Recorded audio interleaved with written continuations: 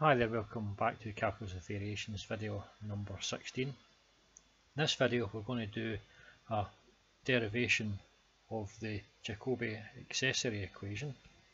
Now this is an equivalent to the Euler-Lagrange equation but for the second variation. Now I will first start off by writing down what we did in the previous video, which was the second variation. So the second variation would look like this. If we call it I2, would be the integral of epsilon upon 2 factorial from A to B of partial squared f upon partial y squared times eta squared plus partial squared f upon partial y derivative squared times eta derivative squared plus 2 eta derivative partial squared f upon partial y derivative all by dx. Okay, so that's the second variation. Now we want to rewrite that and set it to 0 and work out what the equivalent form for the second variation is going to be. Okay, so let's just get started. Right. I can rewrite that there as epsilon squared upon 2 factorial.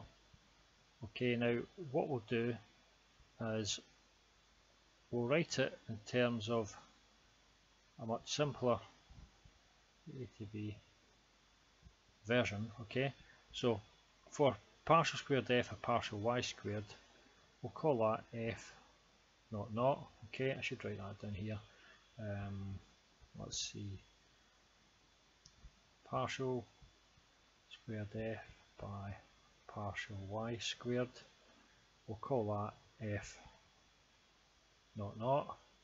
So that's f naught naught times eta squared plus, now for partial f squared by partial y derivative squared, okay, we'll call that f11.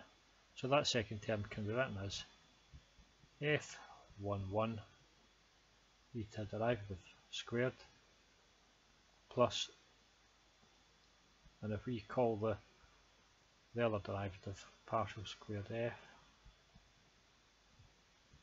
partial y derivative, and we'll call that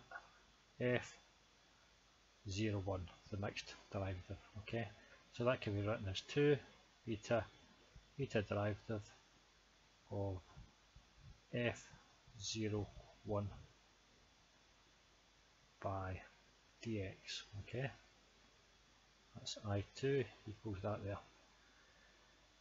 Now first little trick that we'll do is I'll rewrite this section a bit again. A to B epsilon squared with 2 factorial f naught naught eta squared remains the same.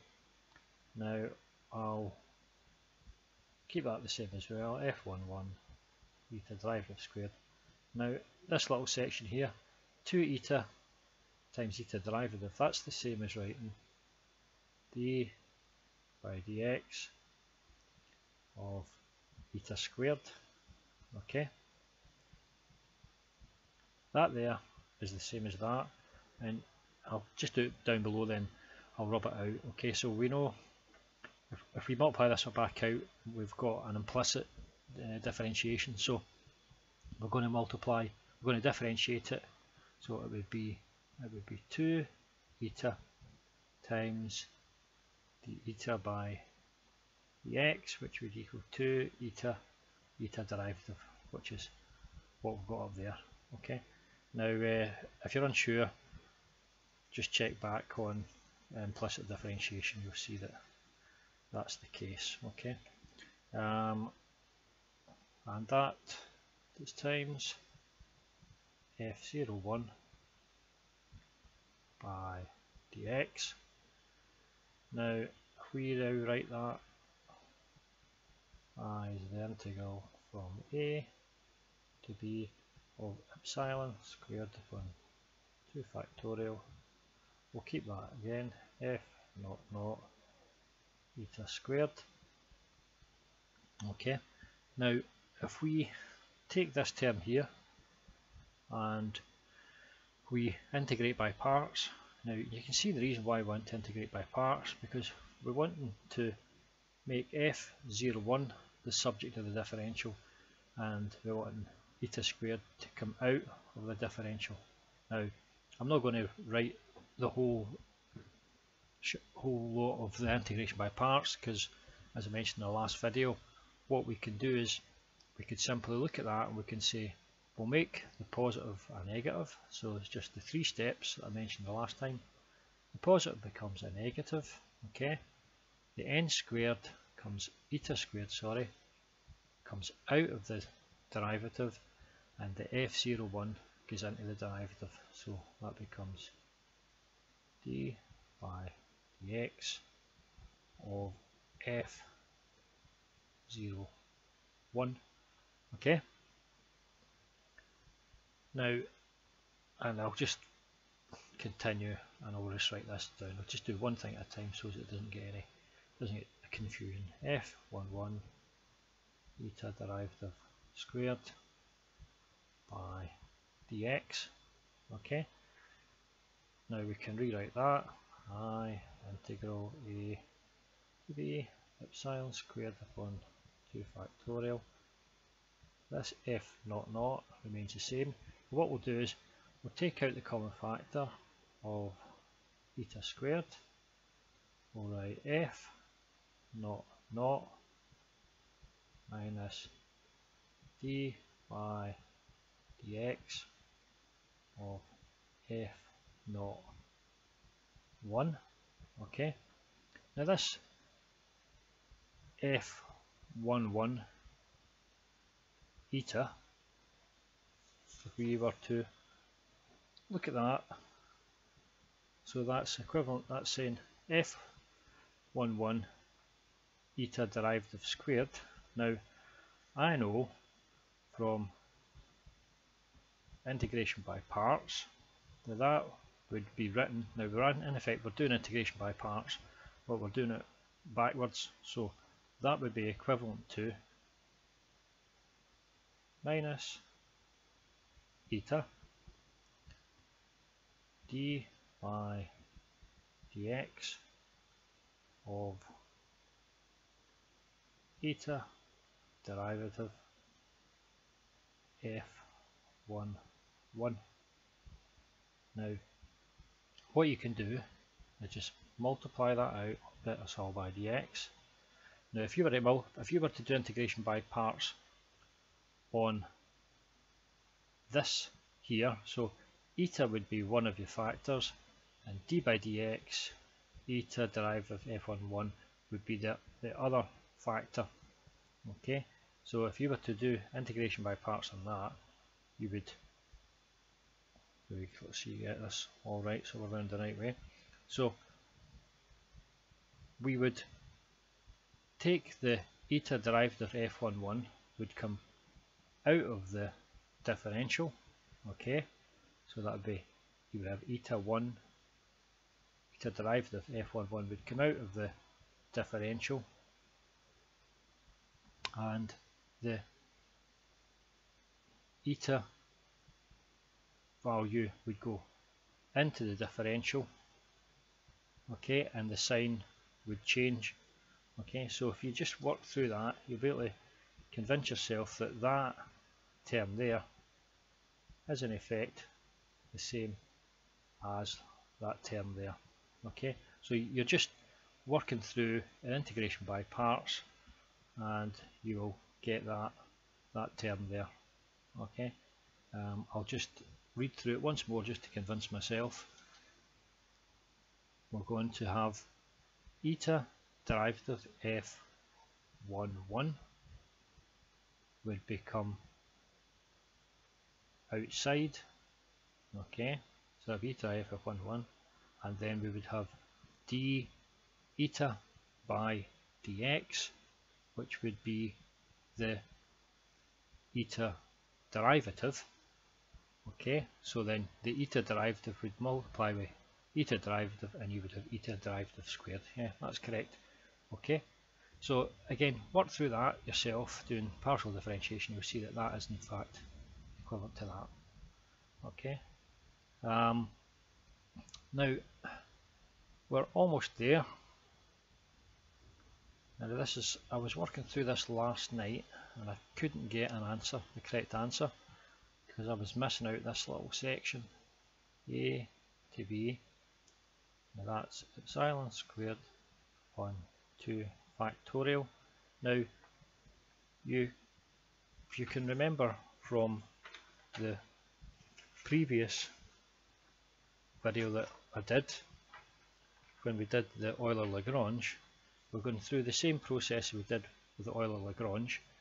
What we'll do is we'll take out a common factor, which is eta x. So one of these eta x's will come out. Okay, and if one of the eta x's come out, then you'll end up with eta times f naught naught minus d by dx of f01.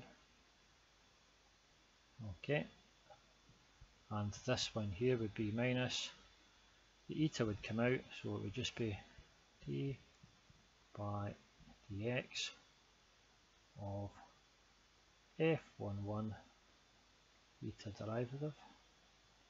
Okay, again it's eta x is multiply all of that, okay, by dx, and we're now in the position we're in with the Euler-Lagrange. Okay, we'll take the epsilon squared upon 2 factorial, the integral from a to b.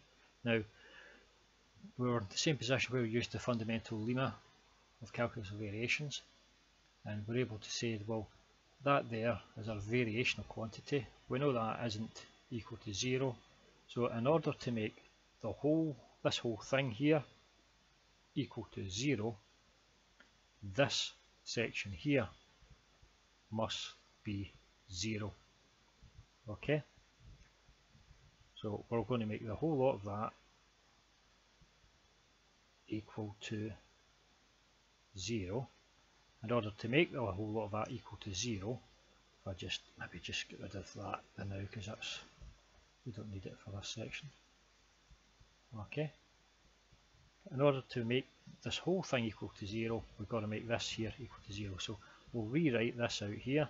So that would be equivalent to f naught naught minus d by dx of f naught 1 all times called eta minus d by dx of f11